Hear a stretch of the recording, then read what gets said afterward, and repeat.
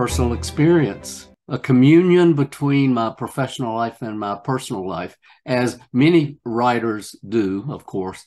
Um, you know, many years ago, I was a workaholic. I'll call myself a recovering workaholic now.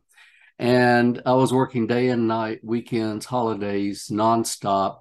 My family was tearing their hair out. I was having all kinds of physical problems, um, and it kept getting worse.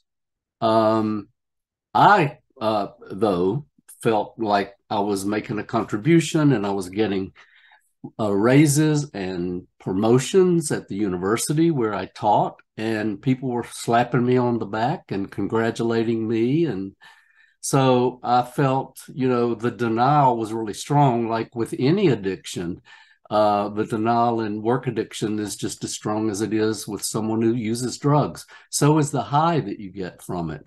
So if I'm getting high, if I'm in denial, and if everybody around me is telling me how great I am, then where's the problem, right?